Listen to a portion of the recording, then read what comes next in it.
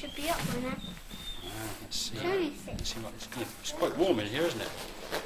It's only 6, 7. Go on then. Oh, right, in you go. Now then, what's going to be in here?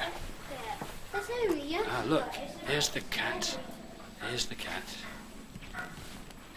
Poor, it even smells musty. Oh, listen, I can hear the old man snoring. Can you hear him snoring? Look, it's nearly 12 o'clock. I know, the tide's gone out. Well, if you're going to stay, keep your noise down, because you'll wake Mr. Cross. And if you wake him up, he'll be pretty cross, I can tell you.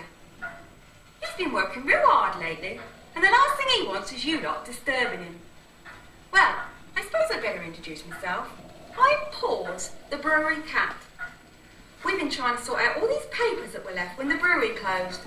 Trying to catalogue them, so to speak. It's real quiet, you know. It used to be 7 o'clock. When it begins to strike, I'll say the magic words, and it'll open up the way to the past. Then the other lives will take you on a journey through time. Keep your eyes and ears open and stay on the path. I'll catch up with you later. Old Devenish clock of ages, seen through the glass. Open your secrets to those who would pass. Tell us the date, the place and the deed, as you take us through history at a magical speed. Oceans of time, oceans of sea, we touch your skin.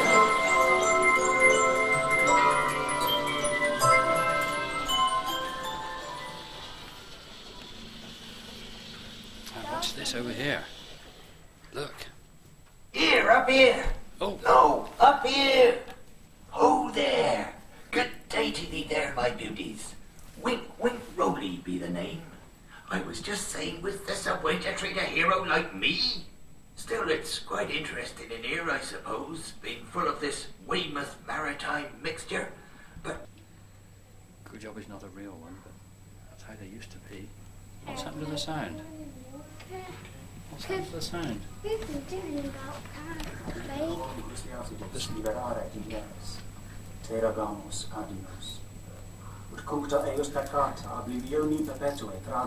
that's the treasure cat out there, right back out there. Who said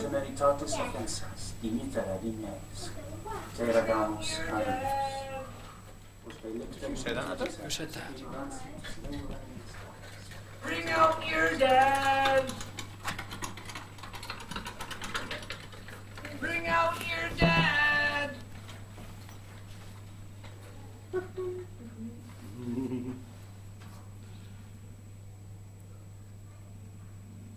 like he's dead too. Yes.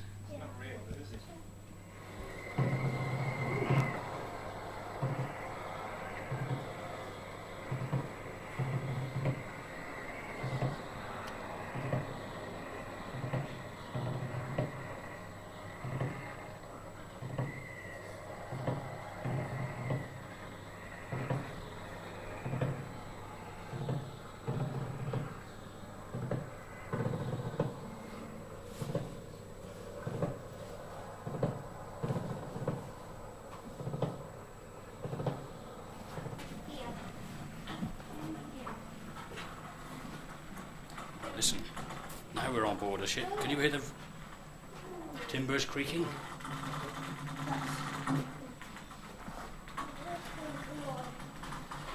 Oh, what are you English heretic pigs doing aboard my ship? He's in Spanish. I'm Jose Cortez, cabin cat of the famous Spanish galleon, the San Salvador.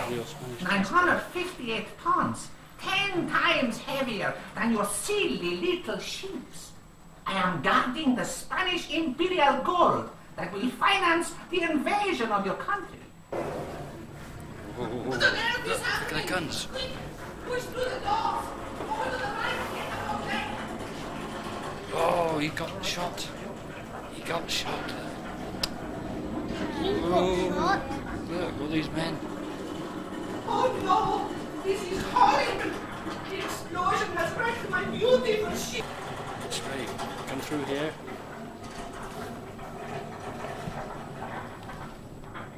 Oh shit, mates. Up the stairs over here. Look lively now.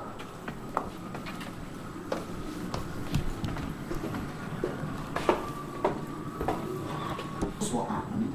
But it looks as though a spark must have lit some of the San Salvador's gunpowder. And up she went. They say she was carrying most of the gunpowder for the Spanish fleet. The explosion was heard over 6 miles away, right down in Abbotsford. It killed over 200 men. And as for Jose Cortez, he's rotting in Weymouth dungeon along with the rest of the wretched crew. At the Battle of Portland today, the Spanish fleet were no match for our fast and English ships. They were expecting the usual kind of sea battle. Fire off a few cannons, throw over the grappling irons and heave to for man-to-man fighting on deck. But we just kept sailing past, firing round after round, a new way of fighting at sea that'll last for centuries, I'll bet. In the end, the Spaniards abandoned the San Salvador and sailed off up the channel towards the Isle of Wight. So we told her into Weymouth Bay for some lively looking. And as you can see, we've been collecting a few souvenirs. The Spaniards rescued some of their gold, but there was enough left on board to give these lads some good exercise.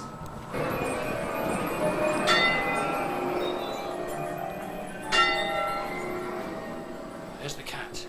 Can you see the cat? There he is. There's 2 cats.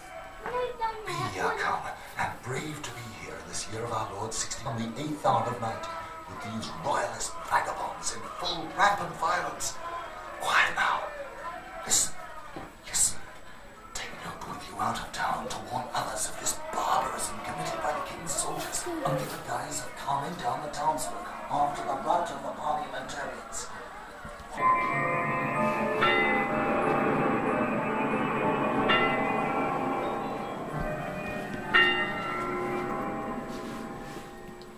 Something about Portland now, I think. Oh, it does make me mad. Another claw broken, and why? I'll tell you why. Because I have to tramp around here on brutal hard Portland limestone all day, and not a manicure in sight. Go and catch a birdie, says my darling Master Christopher. Blame my Master Christopher. After all, he was commissioned by King Charles II to make good our fair city of London after the Great Fire. Oh, I remember it so well. The night, and all that said, all precious. I like to curl up for warm fire myself. Despicable Portland limestone. Let me give you the figures. 50,000 tons of it, cut by the likes of those 2 local peasants over there, and shipped out along the coast and up the Thames. Well, look at them.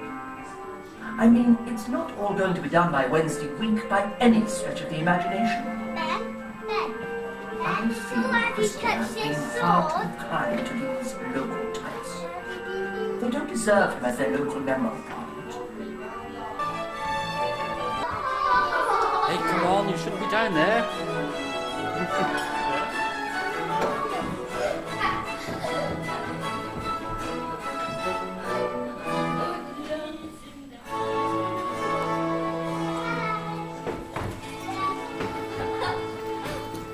Come on, out of there. No, come on, you're not allowed. Quick, quickly, the cat will chase you out.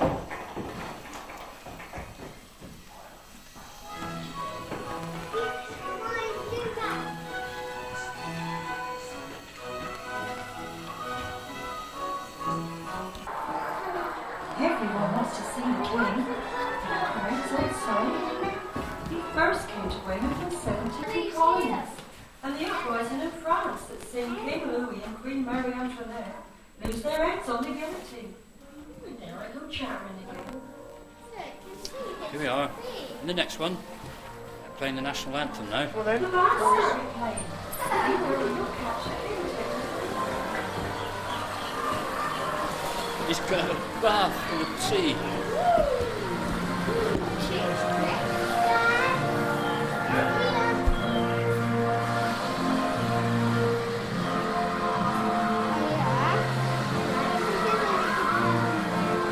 Dad,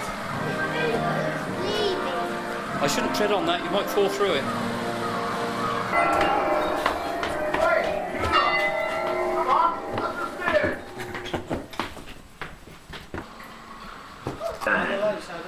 Master practitioners in the trade of smuggling. And around me, the things we smuggle. Brandy, rum, and over there tobacco, spices, and silk. My master and the likes of Isaac Gulliver, a gentleman smuggler. I mean, the king lost the American colony because of his taxes on tea. I'll bet a sovereign to a penny, all the people you see there are in this smuggling game. Oh, Redbeard's men are bringing merchandise to town. See there, Jacob Makepeace and his boy? They butchers by day. They'll be taking home some sweeter meats tonight. Fine cloth, lace, silks, and a keg of rum. Ben, I see you up through there. Come back. Hello. Hello.